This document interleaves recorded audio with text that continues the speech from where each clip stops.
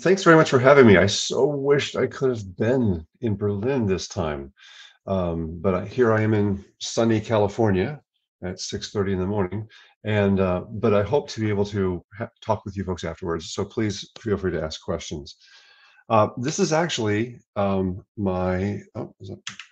this is actually my third talk at FOSSBack. The first one was done in 21, where I talked about the tension between user experience designers and maintainers, trying to articulate what the problem was. Last year, 22, I had a follow-up about UX tools and specifically talking about how maintainers could attract and keep UX designers in their projects. And today I want to move differently because as a technology community, we get so focused and fixed on our tools for good reason that we're just trying to figure out how to be more productive, what we can do to kind of make things going forward. Because at its heart, open source tends to be a very loose collective of individuals. But UX is a little bit different. It's not something that is really done by a solo cowboy. It really is more of a team, and talking about how we move towards that precious consensus that we all want so much in open source communities. So the idea here is to kind of have a different type of talk where we don't focus on the specific tips and tricks for you to do great UX, but something which I just feel it needs to be discussed more, which is our culture, how we build that culture and how we actually make decisions as a community. So I have to be very careful, of course, because open source is extremely diverse with individual repos of one person, with repos of thousands of contributors. And on top of all that, what open source is trying to tackle has changed over the years, right? It initially was very much libraries and utilities and developer tools. And now it's branched into much more, in many cases, consumer-facing things. Obviously, not for all of them, it's a small group. But as these projects have moved and become, some of these projects have moved and have become more consumer focused, they're actually sprouting all sorts of complexity and things that a repo needs to deal with, like accessibility, internationalization, unit tests, automated testing, in some cases, legal and marketing, and of course, UX. So what I'm talking about doesn't really apply to just UX. It really is about just bigger projects in general and how they need to manage this complexity. It's not enough for one person to say, yeah, I got it, just let me know. We'll take care of it in the comments type of thing, or in issues. And so projects are becoming, I think, more complicated, and that requires more work. Now, this doesn't necessarily mean that every, of course, project UX repo needs UX help. I totally get that. And that's why I want to bring that diversity up, because if there's one thing I've learned, speaking at FOSSBack in these years, is that talking about UX best practices is unbelievably tricky. Um, it's important that I am not here to tell you exactly what to do. I'm here just to talk about what has been done and to have a conversation about this. So this is more me just saying, well, what is there and what can we talk about? So effectively, my point was to say that UX is actually doing very well in open source. And I really wanted to focus on the positives because so often when we talk about open source and user experience, people just tend to want to rag on open source to say how bad UX is. And I guess we have some pretty well-deserved black eyes in some cases. But what I want to focus here is on the things that are going well. So I talked to a lot of these communities, Audacity and Elementary OS and Penpot and Krita and Endless OS and many of these other icons behind you of these projects. And they're all considered more or less to be doing good UX. You may not agree with all of them, but they're working on it, they're trying. And I thought it was helpful to go to the people that are actually doing UX work in open source and see what's up. So I interviewed all of these people, took a lot of notes, talked to them. And what was really fascinating is even though, and by the way, I want to make sure I make a point here, these are for well-established, well-funded projects.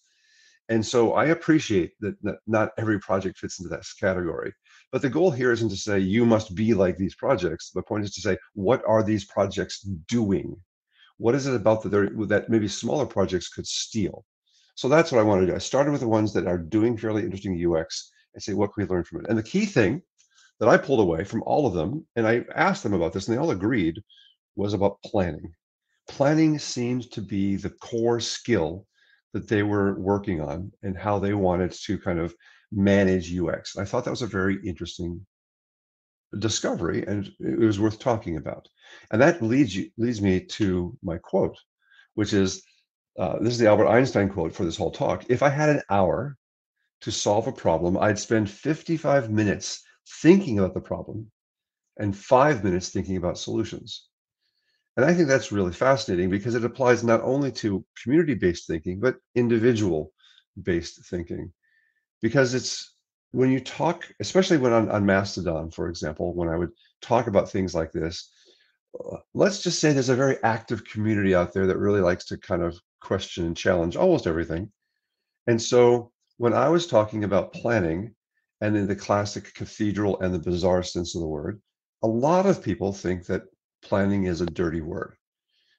It feels like any type of planning is the cathedral, and we want a much more bizarre like situation where things are uh, bottom up and individuals kind of contributing randomly. And the point I guess I want to say here is that planning is not a dirty word. It doesn't have to mean bureaucratic, centralized, cathedral-like control. It's really more of a float, and not a Boolean. And so I feel like we need to have a more nuanced conversation about what planning is and how it's being done. Um, and besides, the argument I would make, though, is let's just take PRs as just a general issue. Is every PR posted to every repo automatically accepted? Of course not. There's all sorts of famous drama about who's got commit rights and whether things go in or not. PRs are rejected all the time. I mean, that in many ways is planning, right? Even Linus and his control over the Linux kernel is famous, the benevolent dictator model. There is clearly planning going on in open source. So to say there is not planning or there's not some type of control is kind of missing the micro planning that is going on. So I think it's helpful for us to say, no, we are doing planning. It's not centralized, but it can be kind of discussed and talked about more. So why am I going on about all this so much? Because I've experienced this myself. What is the most common advice a UX designer is given when they want to contribute to a repo? Well, the first bit of advice, of course, is to lurk a little bit, which is good, just to learn a little bit about it. But the next thing and I've been told this, I swear, a dozen times, is, oh, just push a small PR, right? And that is actually probably very good advice for a programmer or a dev, because that's the flow of what the whole Git model is. Download the software, do the build, make a small change, compile it, test it, and then do a commit. So it's not an unreasonable thing to do, but I would argue it's really not great for UX things. And why is that? Well, for the first reason is any UX person I think has tried this will tell you, right? It's usually rejected.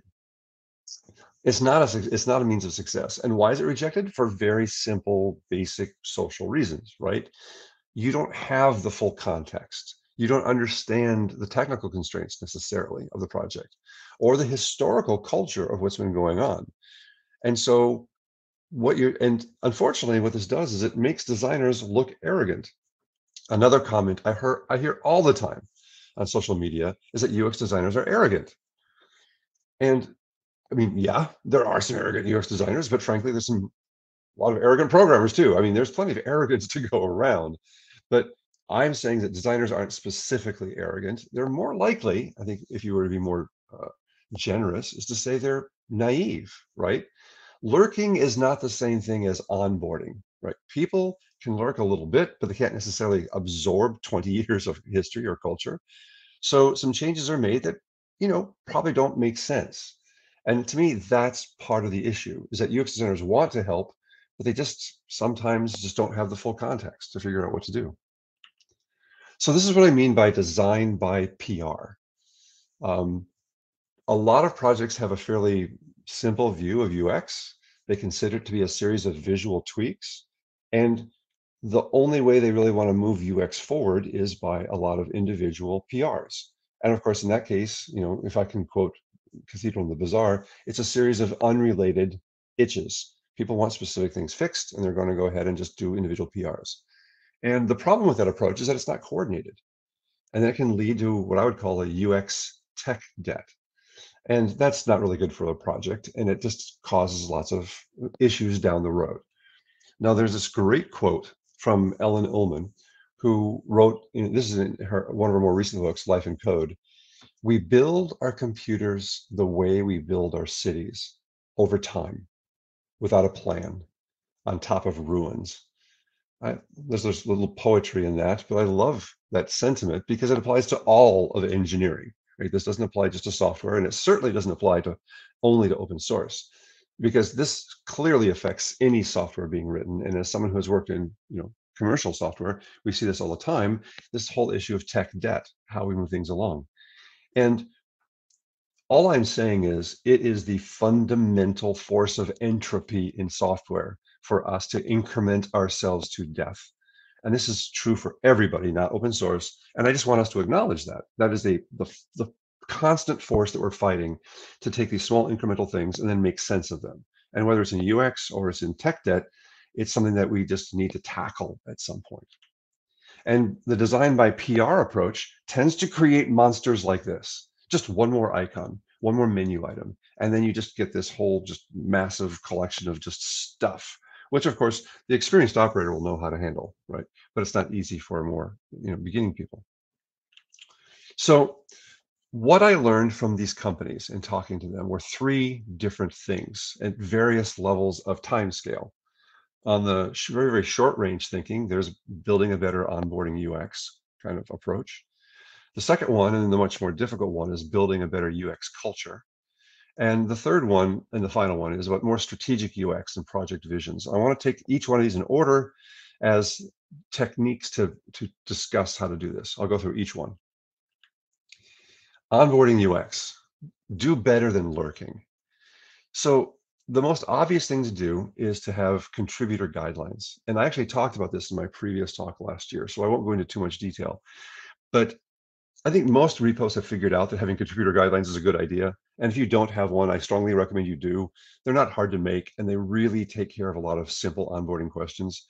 But literally in your guidelines to say, we want UX help, right? Or we want internationalization help, or we want accessibility help, whatever help you want, right? Just put it in there. Just that sentence is awesome, because it means that people that are doing UX know that they're welcome, and they need something to say, please start here, right? So, and little things like how to post, hashtags to use, documents to read. These are better than lurking because it tells them specifically, do this, then this, then this, and it kind of gets people all talking the same language. So you avoid PRs that just make obvious mistakes. Another one that's a little bit more work, but honestly is just a simple text push, is to have a few starting tasks, because it really helps people to know what they should be working on next. And it's because it's really valuable for people to say, oh, there's interest in this section. Now, of course, what you have to do is you have to monitor those hashtags. This creating guidelines is not kind of a fire and forget kind of thing, because it's a part of your culture. So if you have these hashtags, monitor those hashtags. Get on when the issues start, you have to engage with them. So it's not necessarily, it's simple, but it's not free, right? You have to actually do a little bit of follow up on that. But what I'm trying to pull together here is this magic of attention. Contributors can go to any repo they want to. There's lots of things to do. And if they know that there's a certain amount of intensity, like, oh, here's how I can start, here's particular issues that you're interested in, people want to contribute and they want their change to land. We've all had our PRs rejected, and that hurts. So we're like, well, listen, if they really want help in this area, they likely will accept it, especially if I have the culture and the context. So this is a very powerful way to actually motivate contributions, because people know that they're wanted and they know that the change they're working on is wanted. I've even heard people talk about the fact in some of these repos I was talking to that very unpopular things like code cleanup and so forth, is actually well motivated and part of a bigger picture that people will do these grunt tasks a little bit more if they know that it's really needed. So that's the whole general idea about onboarding, is just help people get started. The second category, building a UX culture, is multiple points. I'm going to go through a couple of slides on that one, which is to say, move the discussion upstream, avoid design by PR and have a lot more work up front. And this means effectively non-code based discussions. There's a well-known phrase in the UX product management world that weeks of programming saved us days of critical thinking. And I think this is true across the board, that just jumping into code something only to find out it doesn't work is a waste of everyone's time.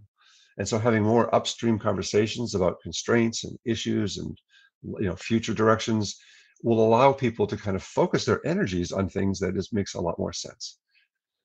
So what does that actually mean? Well, actually, it's start with asking for what you want. If anybody who's been in therapy knows, that's one of the first things that you have to do in a relationship, is make sure you ask for what you want and talk to people. It's your project, right? You don't need to wait for UX people to come to you and then foist something upon you. You can ask for UX things yourself.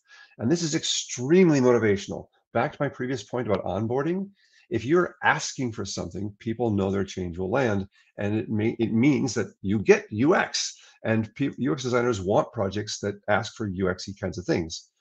But you'll get so much more if you understand UX a bit. You don't need to be a UX master, but as I mentioned in my first talk 2 years ago, 90% of the things that UX designers are asked for is icons.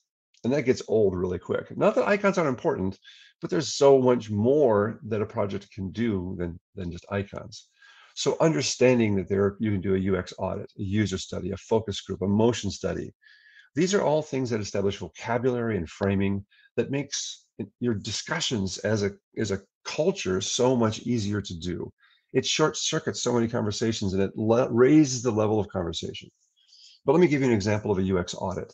Sometimes people are really worried about that. UX audit is basically someone with experience comes in and just does a study, and they just use your product and they just give you a whole series of observations and recommendations. I've described this to some people and they are just aghast, like, what? Some random person just tells me what to do? It's like, no. It's, first of all, it's a professional, and it's basically talking about their experience, and it's a series of recommendations. So you don't have to listen to any of them, but it provides a document that goes into the community that everyone can talk about. And if they make 10 recommendations, you can just do 2 of them. But it's a technique to talk about UX at a higher level of granularity that then your team can absorb and take advantage of. So these are lots of things that are enriching the conversation. Documentation. Everybody hates documentation. It just seems like it's so much work to do. But to me, documentation is a way of having the conversation once or a lot less often and in a shared way. So the obvious way to talk about documentation is constraints. What libraries you're using, what limitations do you have on file sizes or icon types, or just all sorts of things that are built into your program. UX is all about managing constraints. And so it's really important that the UX designers know those constraints so they can work around them. So don't be shy, especially if you have a constraint that you're like a little embarrassed about, that you feel really shouldn't be there.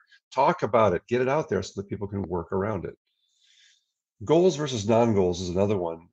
There's a really good one, by the way, I've linked here on Federike, which is a Mastodon list manager client. In their onboarding, they have a little bulleted list. This is what we're trying to do. This is what we're not trying to do. That's a bold statement to make. It takes a little bit of guts to make sure you're really clear what you're doing and what you're not doing. And that's really powerful because it short circuits conversations. I had a UX colleague who posted an issue, a feature request at Federike, and the maintainer was like, "Oh, thanks for the help, lovely idea, but as you'll see in our non-goals section, we're not going to be going in that direction." And he was like, "Cool, okay, great, thanks." It's really powerful for you to short circuit conversations to kind of just say, "Hey, we're going here, we're not going here." And the last comment here was documenting your decisions. Whenever you do make a big decision, have effectively an issues or a minutes type document, they just push a simple text fix. On March 14th, we just kind of made these decisions. And this does two things. One, it's really powerful for onboarding. When someone comes to your project, they can kind of just see how you got there. It's a much faster way for people to come up to speed with what you've done. But most importantly, it pressure tests that decision. It's very common for people to document their decision and have someone say, no, no, no, we didn't agree with that. No, you got it all wrong. And you know what? That's a great thing because you're going to discover that problem, right? If you are not in agreement, it will come to haunt you later. So by documenting and getting it out there and resolving it, you're actually short-circuiting the thousands of discussions and emails you're going to have in the very near future. So it's a very powerful thing to do. So um, the last thing I guess I want to talk about, though, is a really fascinating thing I saw with PenPot. PenPot is the Figma open source equivalent, and they have a 2-to-1 ratio of developers to designers. And this is outrageous. It's amazing, and it's not even being done in commercial software. And it's such a bold experiment that we need to talk about it because it mentions how much they are investing in UX as part of their culture by bringing people onto the team. And when I asked them, what are you doing with all those UX designers? Tongue in cheek, because I knew what the answer was. This is part of the answer that they gave back to us. They gave back to me, which is it's so powerful for discovery. They can do interviews, surveys, researching, and benchmarking. They can do definition, where they do wireframing, prototyping, and design critiques. They can do so much more to have time for evaluation, doing usability tests, heuristic analysis, bug hunting sessions. And it's really critical that none of these activities produce PRs, right? But they vastly improve the culture and team cohesion because now everybody has this rich vocabulary, these rich understandings that allows them to say, oh, well, we don't want to do that. Or it's really clear this is the core problem that the user is having. This is what we have to be working on. And oh, this is an awful lot of work technically, but this is such an important user pain point. It's worth it for us to back up and make this change. So part of what UX is about making these trade-offs and understanding why it's worth it and why it's worth the energy. Nothing is more frustrating as a UX designer to find a deep problem in a project and to have the maintainer kind of go, not a problem for me. Well, it's just like, no, it's not a problem for you. You're the maintainer, you built it, but it's probably much more difficult for other people. And how do you have that conversation? And again, if you're building a small tool for 3 or 4 people, then that approach is probably fine. But it's about having this rich conversation about who the user is, what is their problem, and why you need to be fixing it. So UX, the key thing here is UX is a team sport. Building culture is a proactive effort. And it's all about driving consensus, which is one of the core principles of open source, is to be consensus driven. So the irony is that by having a little bit of planning, which feels like you're being a cathedral, you actually are driving significantly more consensus, which is more bizarre-like.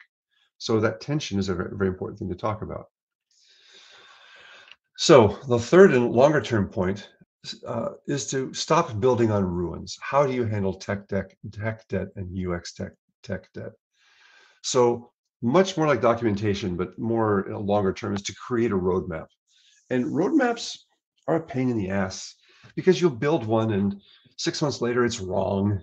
And that makes you look bad and it's frustrating. But you know what? The exercise of creating the roadmap is what drives a lot of things. So yes, get people together, have a conversation, figure out what's important, argue a lot. Because if you don't argue now, you will argue more later. And so busting out a roadmap is a very powerful way for your team to get on board as to what you're going to prioritize, and then specifically call in UX types of things. And so obviously so much of what I'm talking about here applies to much more than UX. I'm just saying that UX really benefits from it. The other thing is when we have talked about things like accessibility or various low-level technologies that have to get fixed, I've heard of comments from some maintainers that say, well, we'll never get people to do that. People don't want to do crap grunt work like that. But I'm going to go back to my previous point that attention is your superpower. If people know that in 8 months, you're going to do this really cool thing, but for the next 4 months, you have to do this really crap work, it's much more motivational to do that. If people see the end goal, they will do more what people are calling grunt work because it's building towards the right thing. People don't hate grunt work. They hate grunt work that goes nowhere. That's what people really don't want. And I specifically want to call out what Metascore is doing. This is a project that's run by Tantacruel, and they did a roadmap. They had a whole series of UX problems that were really critical for them to fix. They had so much tech debt that they realized they couldn't do the majority of them, so they made this very painful decision. Right? They took 14 months out of their schedule and shipped almost no features and did a huge refactoring of the product so that they could then get to the right, to the right level of the libraries they were using, got rid of a lot of crap so that they could actually build really interesting features that they wanted. I put the no GIF there because I know a lot of projects just can't imagine doing nothing for 14 months, and that's fine. It's entirely up to you. Like I said, I'm not trying to dictate anything here. I'm just trying to say these are the things that these projects are doing, and they should be talked about a little bit. And so I thought it was fascinating, much like PenPot, taking this 2-to-1 ratio, what that extreme means and how that works. What would your project look like if you took like 14 months to refactor your product and not do any major issue releases, but hopefully then we're much faster afterwards? Interesting conversation. So in summary, how do these successful projects support UX? And I talked about three particular things. The short-term onboarding, make it simple for people to quickly grok what you're doing and why. A whole series of things, mostly around documentation, to kind of build your UX culture so that people kind of know what you're doing and why. And this longer-term strategic UX and project vision. So the key thing I find that gets the most resonance is that because open source tends to be, at least poetically, more of a solo sport where individuals can go off and just do whatever they want to and then magically show up with a PR. UX doesn't really work like that. It's more of a team sport. And you really need to kind of back up, make decisions upstream, and have a little bit more of this documentation and coordination so that your team can kind of reach that consensus. It's a much more powerful way of working, and you'll attract a lot more UX designers to do that. So thanks so very much. I think we have a few more minutes for questions, and I have both my Mastodon address and my email if anybody wants to talk to me or reach out to me afterwards. Thank you.